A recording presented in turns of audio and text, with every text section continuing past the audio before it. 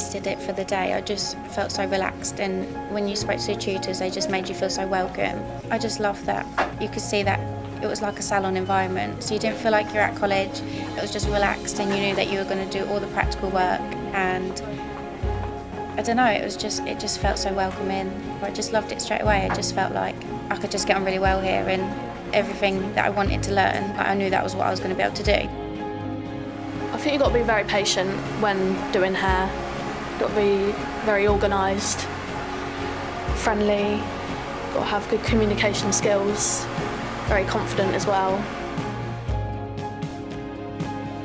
Media makeup is not really to do with just making people look pretty, it's to be able to make people look awful as well with the special effects side of things. You can just be so creative and crazy with it. The products, the facilities, the equipment that we have on this course is exactly what we'd use in industry, so it's just perfect for us to give a head start. I love the facilities. It's nice that it is a salon environment and you can get used to what it is going to be like in the working world. Working on real clients benefits a lot more than working on your blockhead sort of things. They tell you what you want, you have to fit the client criteria. I was really shy at the start. I couldn't even hold a conversation for like 2 minutes. I didn't know what the questions to ask. You're gonna gain confidence. You're gonna be able to have the ability to talk to people. Well, there's sort of a big social area. There's Costa right in the middle of the college near the CAF. Everyone socialises around there. You make loads of new friends. Yeah, it's just really good. Just walk around the college. Everyone's really friendly, and you can speak to other people who are on other courses and see that they love it here as well.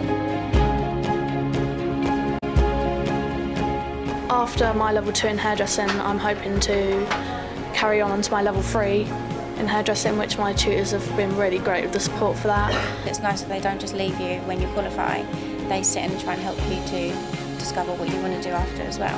I'm hoping to open my own salon, which your tutors are really helping you with that. They explain everything properly, like finance, your mortgages, what you need to do, how to set things up properly, how to get your business up and running, pushing you towards the best that you can achieve. Really, I want to work abroad somewhere. I'd love to work in Australia, somewhere like that, just because there's a real big demand for male hairdressers out there.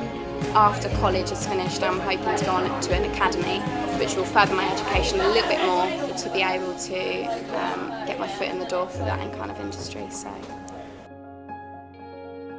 it's crazy what you can do with makeup, it really is. It's exciting.